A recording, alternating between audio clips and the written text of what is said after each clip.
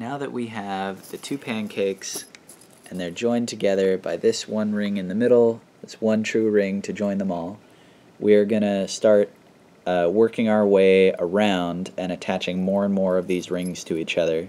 All the rings on this side will attach to rings on this side, and same thing in the opposite direction. This ring that we just joined, or that we just closed, has two orange ones and two purple ones in it. So this one here, two orange ones, two purple ones. I'm gonna take. I can count to figure out what to do next. So this one, this ring right here, has three other rings through it. They are the purple one here, the brown one, and this orange one here. It's not really important which colors they are. It's important that there's three of them, and this is one of the rings on the outermost row of rings. This ring comes from this pancake, so I'm going to join this ring to something on this pancake. And the one that I'm going to join it to is not this one, because this one already has four through it. I'm going to join it to the next one, which is this one here. This one, this purple one right here, only has two other rings through it. It has two orange ones through it. So I'm going to join this purple and this purple together. And again, the fact that this is open one direction and this is open the opposite direction is going to make this easier. I'm going to join them like this and try not to cast a shadow over it while I do it. So I'm going to join them like that, if I can squeeze them together.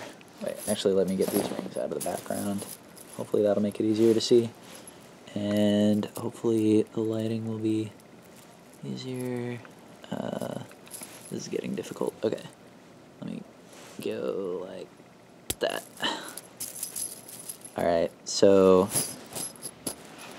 I've done it. I've attached this one to this one, and now this one had three, now it has four other rings through it. So now I'm going to close this one like this,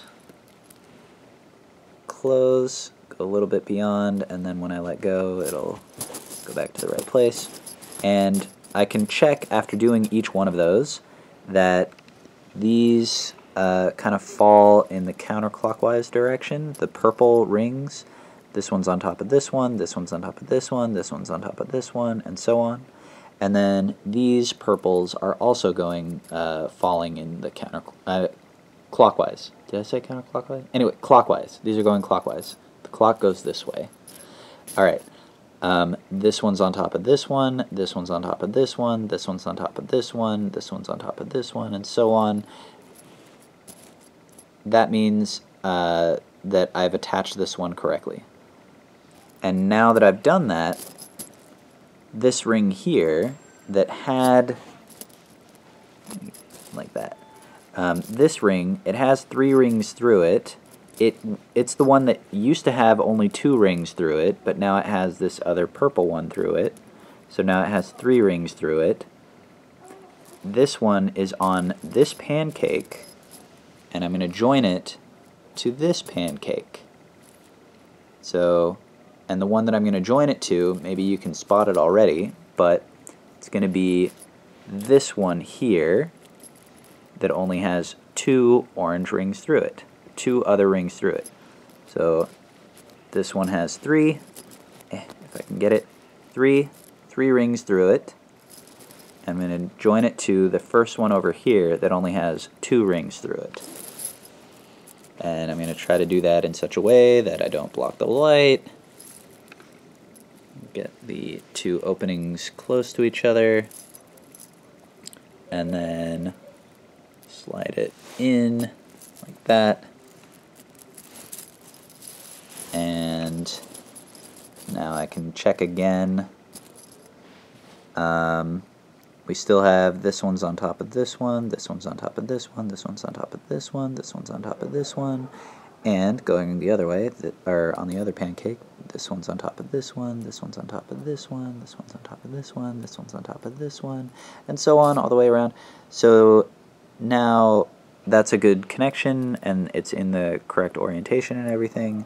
So I'm going to take this one and close it. It's the one that had 3 attached to it, and now it has 4 attached to it. So I'm going to close that up. Here it goes. And I'm just going to keep doing that. So you can see I have a few of them attached now. I'm going to keep doing that all the way around. I'm going to keep attaching them until I get a little tiny hole about big enough for like maybe 2 fingers to go into, or maybe just 1 finger. And then that'll be where I start the next video.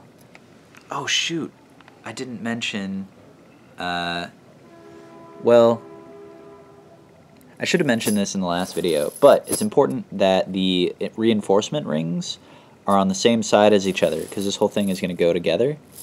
And maybe I'll just do a separate video that can go right after that last video. Yeah, I'll do that. Okay, end of video.